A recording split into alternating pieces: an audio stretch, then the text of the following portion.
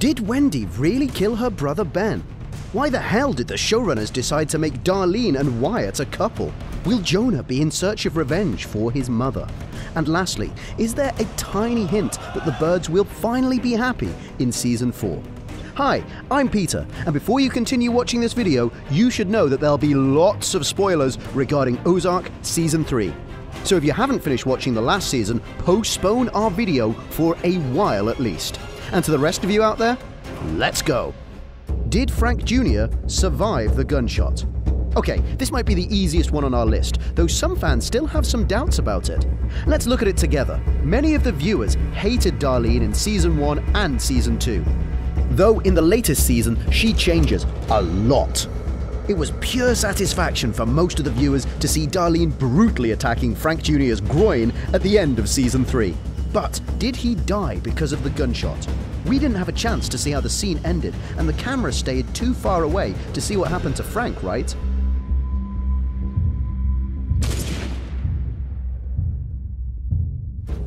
But just in case you weren't attentive enough, closer to the end of the episode, Darlene had a conversation with Frank Sr. where you can hear a pretty clear hint that Jr. survived that shot. I know none of that's going to bring your boy's pecker back, but it's millions of dollars every year in your pocket. And because of Cosgrove Sr.'s reaction, we understand that his son is indeed alive.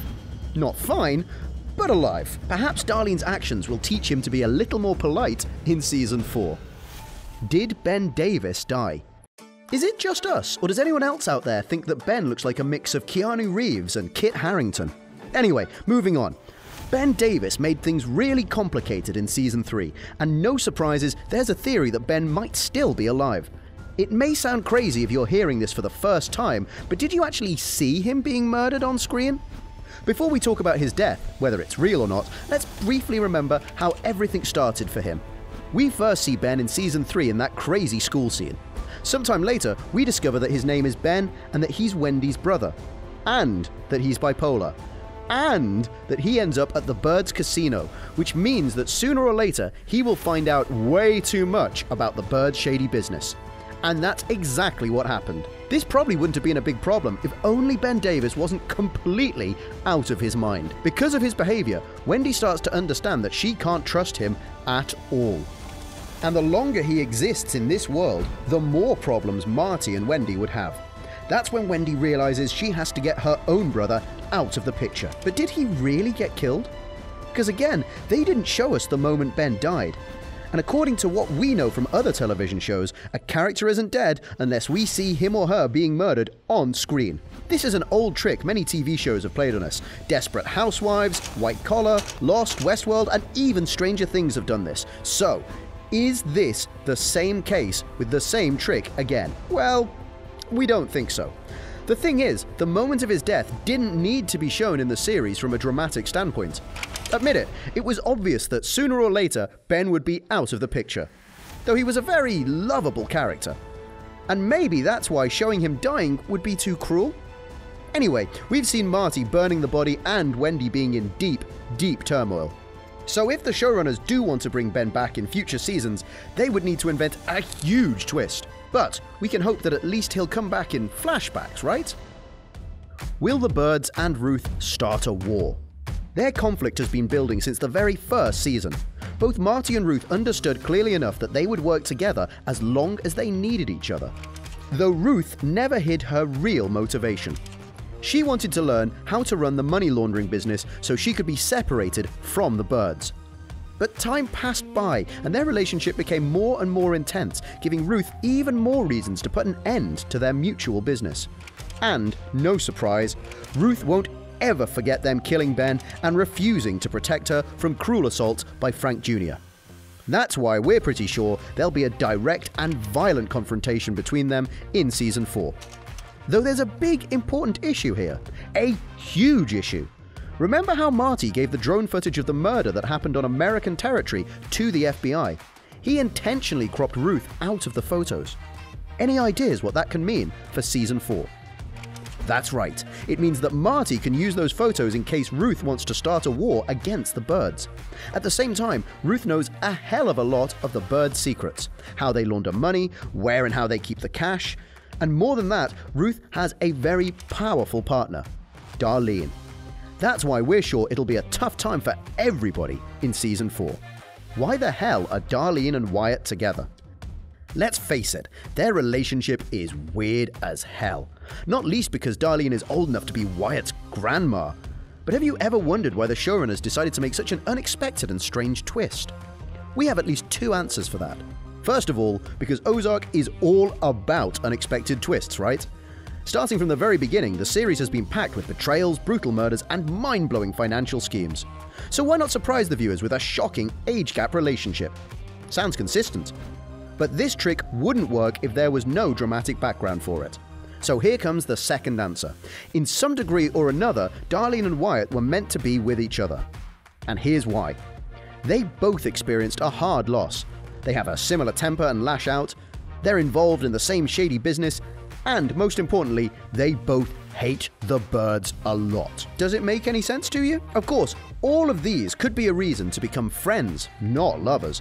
But remember our previous answer, Ozark just loves to play with expectations and blow our minds. And that's why we love the show. Will Jonah fight against his parents in Season 4? Jonah really wanted Helen to pay a price for killing Ben. Coming to her house with a shotgun was a very clear sign of that. But pretty soon, he finds out that the person who was also responsible for Ben's assault is his mother. This was definitely a breaking point for Jonah. But a breaking point to what? Starting from the first season, Jonah has been dealing with a lot of things he doesn't like about his parents' business. And during this time, he has grown up in every sense of the word. He's mature now, and losing his friend might be the very last straw for him. There's a theory that Jonah may join the opposite camp in this brutal game, the camp of Darlene and Ruth. And if that happens, things could go really, really badly for Marty and Wendy. This could also mean that the footage of Ruth that Martin has against her might not be such a big threat after all, because Jonah has much more against his parents. Our biggest prediction for Season 4 is that it will be about a war between Ruth, Darlene, Jonah, and the Byrdes. What do you guys think? Is it a possible scenario for Season 4? Or will Marty and Wendy find a way to persuade Jonah that killing Ben was the only option for everybody, despite how horrible it may sound? Let us know your thoughts in the comments below. Now, before we talk about the possibility of Marty and Wendy's happy reunion, let's answer one of the geekiest questions some of the fans had. What arcade game did Marty play as a kid? Does it really exist? And where can you play it? Things turned really bad for Marty when Navarro captured him in his cartel dungeon in Mexico, after he saw that the disagreements in the Byrde family could do lasting damage to his business. Being held captive, Marty had a lot of time to think about literally everything. Even about playing an old-school arcade game called Beast Slayer, while he was in the hospital waiting room because of his dying father. Marty even ordered this game for himself soon after he got out of the dungeon. But was it a real game? And did hospitals even have arcade games in the 70s? Oh, for sure some of them did, though to some of the fans' disappointment, the game Beast Slayer never existed in real life. It was all fictional. The showrunners created the game for the Ozark series. So, in case some of you guys wanted to order Beast Slayer, we have bad news for you. It doesn't exist. Sorry. Will the Byrdes finally be happy in Season 4? Let's face it, the Byrdes are in more danger than ever now. And as long as the show is doing pretty well on Netflix, we can assume that it won't end on Season 4. But we're here not only to answer all the questions we had as we finished watching the last season, but to give some predictions on what might happen next. And here's the theory that we believe. Things will start to turn around for Marty and Wendy as husband and wife.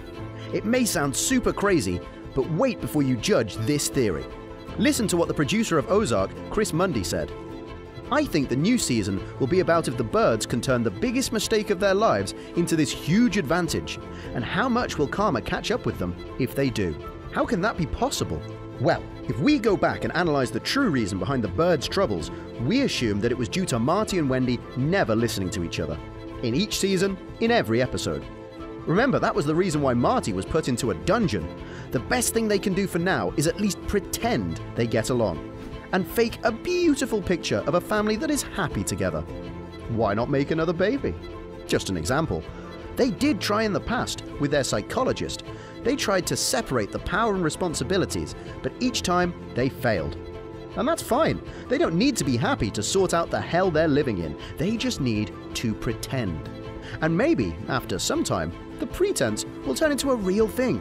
Fake it till you make it. And that might be the best scenario for them to start pushing down the level of madness around. We'll see in the future season if any of these theories work out. And for now, thank you guys for watching this video, subscribe to our channel, stay safe, and awesome.